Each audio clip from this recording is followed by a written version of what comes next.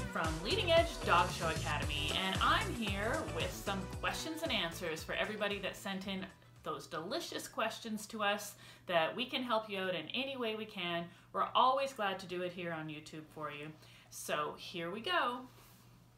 Abby Nagel, who is a long time friend of mine, she is in Buffalo, New York, and she wanted to know, her dog has really dry coat, and he has really profuse coat, and she's having a hard time, controlling it and getting it how she wants to.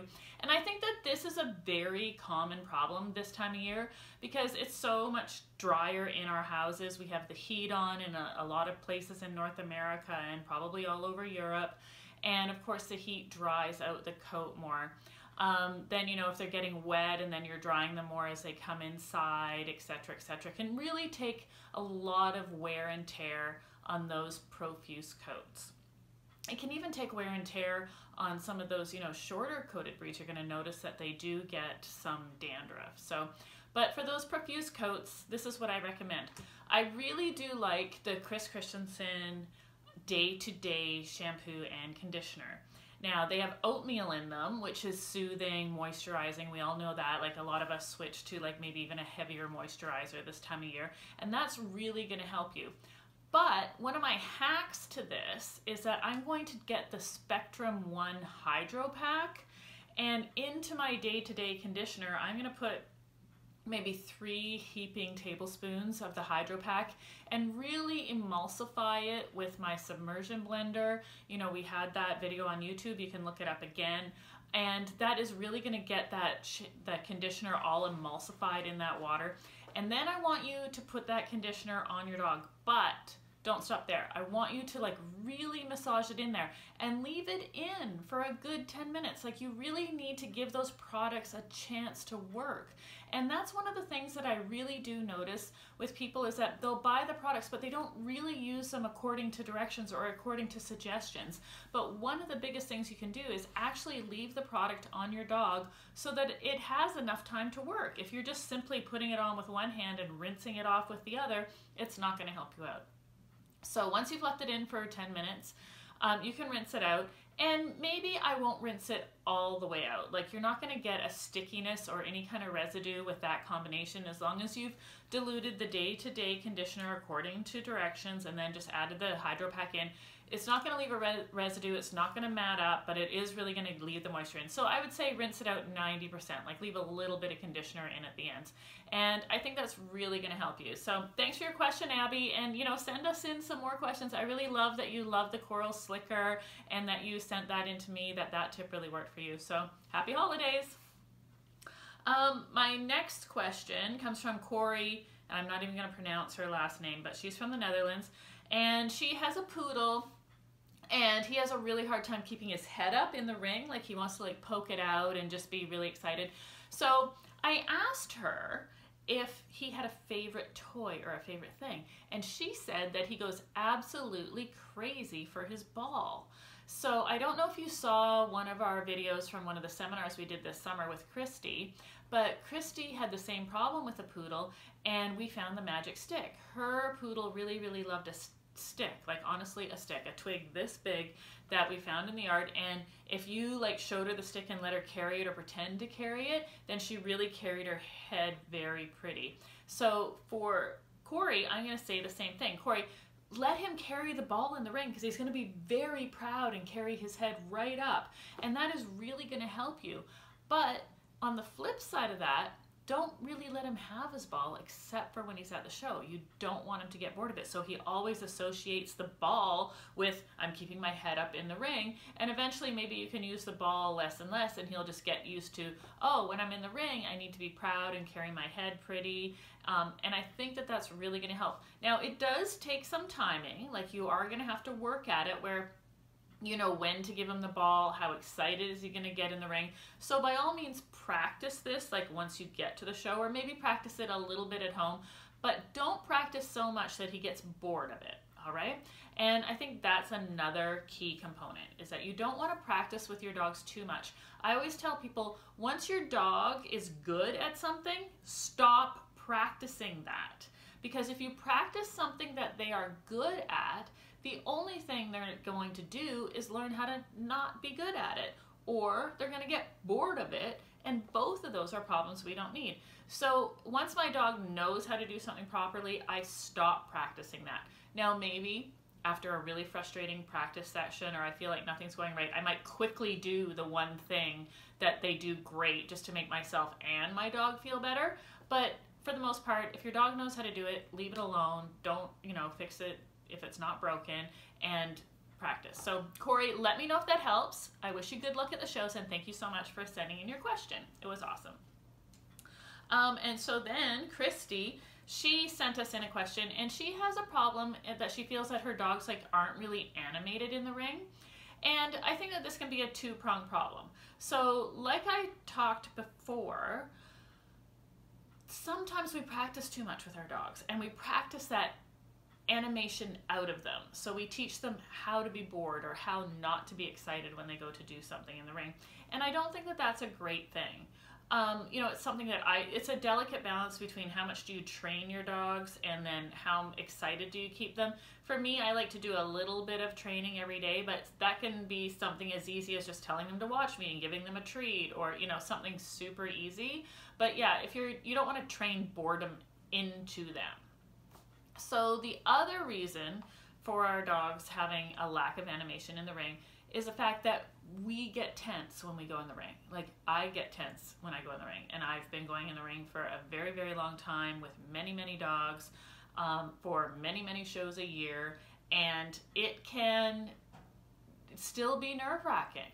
So and your dog doesn't know that you're nervous going into that ring. They just know that your body language changed. And a lot of times those dogs think that when your body language changes like that, that you're maybe angry with them or you're worried about something. And if you're worried, they are going to be worried as well. So you have to really, really concentrate on not letting that go down the leash, like not letting your anxiety go down the leash to your dog and making that dog wonder what's up. So one of the things that I do for this is, and I have this in my videos, is I call it the kitty kitty method, and I know it sounds really stupid, but it works for me. So when I go in the ring, if I start to get nervous or I think my dog's nervous, I just go kitty, kitty, kitty, kitty, kitty. Because when you're saying that, it's so dumb, but you have to say it in a relaxing voice. Like, you can't go kitty, kitty, kitty, right? So it's like kitty, kitty, kitty, and then that makes me relax because I'm just thinking about, that's a stupid saying. And my dog is like, wow, that's kind of fun. Oh, let's go. And it really does work. So I don't care what the word is for you or what you have to do, or whether you have to think of lollipops or ice cream or banana splits or a steak and a baked potato. Whatever works for you to get your mind off it. If you have to run around the ring, thinking steak, steak, steak, steak, that's fine. For me, it's uttering a phrase to take that anxiety out of my dog. So I really hope that helps, Christy, and that I hope that you can, work on getting animation into your dogs that you're really, really happy with in the ring. And I'm sure that if you continue on that path, that, with the magic stick that we used earlier in the year, you really are on the right path to having a lot of success in the show ring. And I'm really, really happy that you keep sending your questions into us, because it does, make a big difference for us. I had another question about staining on white coats. And, staining is a really, really difficult thing, because there's a difference between having a coat that's white, that's not quite bright white enough, it's like washing our whites in the laundry. We can get them whiter by using hot water, by using different products on it. But if you have a stain on it, you need to do something to get the staining out. So I want you to stay tuned for our next session of Q&A, because I'm going to have a whole list of tips and tricks that get staining out. Now, some of them involve natural do-it-yourself things, and I have had a lot of success with that. Some of them involve different products that are on the market that are going to help lift that staining out, and the things that have worked for me. But I am going to give you a tip on something that does help, and that is, when your dog does have a stain, it's just like a stain on a piece of clothing. The longer you leave it there, so if you notice that your dog is dingy and is getting staining from mud that's outside, or from licking their toes or something, the longer you leave it, the harder it is going to be for you to get that out of your dog. So I want you to really remember that, right? Like it's really important that you wash your dog more often and really concentrate on like getting as much of this new staining out as it comes along. So that's going to be a big part of our next Q&A, is a whole list of remedies for staining. So stay tuned for that. Lastly, before I leave you, I wanted to talk to you a bit more about our subscription service, because it's really popular, but I am getting a lot of questions about it as well. So this is how our subscription service works. We currently have 25 active courses on Leading Edge Dog Show Academy. So we have the ultimate guide to handling your dog. We have beginner, intermediate, advanced handling, how to campaign your dog, the best dog in 2 minutes, which I think is mind-blowing.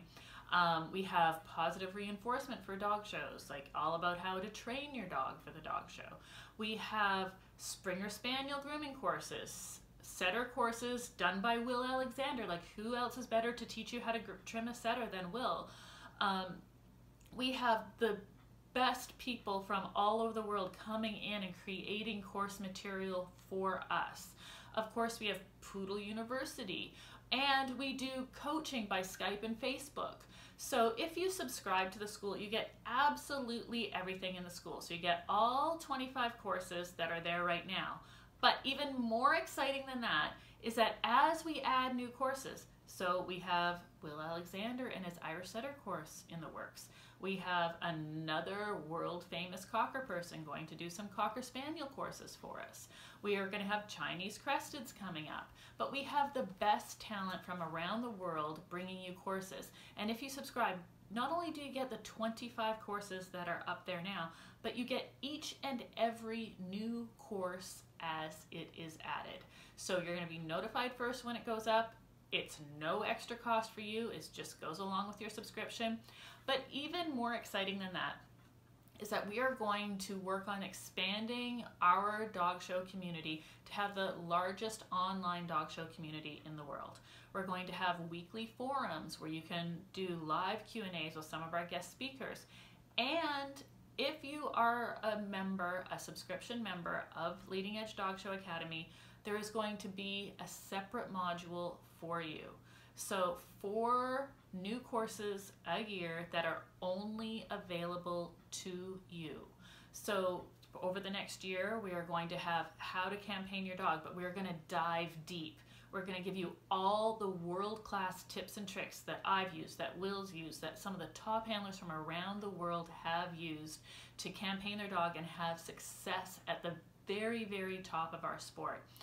After we do the How to Campaign Your Dog module, only available to subscription members, we're then going to move on and do a nutrition module so that you can know like the very best in nutrition. We're going to have some experts come in and talk to you about it. We're going to talk about nutrition specifically for show dogs, like how to keep them mentally fit, using some food and supplements, how to make sure that we're giving their coat all the nourishment it needs, because we know that coat growth happens from the inside out, right? So we're going to dive deep. So if you're a member, every week you're going to get a course, a lecture that is only for you, and it's going to be on that module. So it's going to be campaigning your dog, nutrition, then the next one is going to be physically preparing your dog for the campaign trail, which I think a lot of people don't understand how important that is.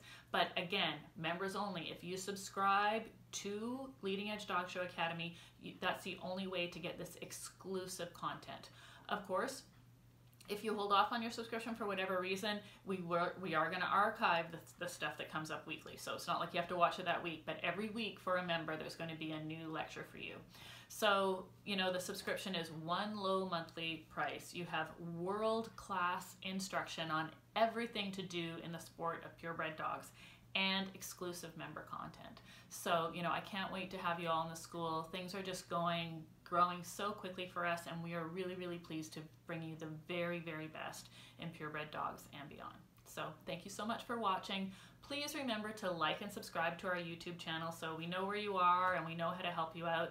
And again, please send in your questions for our next questions and answers. As I said, we're going to do a lot on coat staining and different ways to prevent and get rid of that staining. I guess getting rid of it is the most important part because, you know, if you already have it, you know, then that's your problem point. If you don't have it, you're probably already good at prevention, but we are going to do a little bit on prevention for those new people. So we're really excited. So yes, send in your questions. You can email me, you can send them on Messenger, you can put them on our Facebook page, you can put them in the comments on YouTube. However we get them, it's fine. But once again, I'm so happy to share this time with you, and thank you so much. So head over to Leading Edge Dog Show Academy and check out our subscription. We would love to have you. Hi guys, I hope you enjoyed today's video. Please give us a like, and if you haven't already done so, you can subscribe to our channel below. Also, check out leadingedgedogshow.academy.com for our premium content. We had a lot of fun bringing you all this information. See you soon. Bye.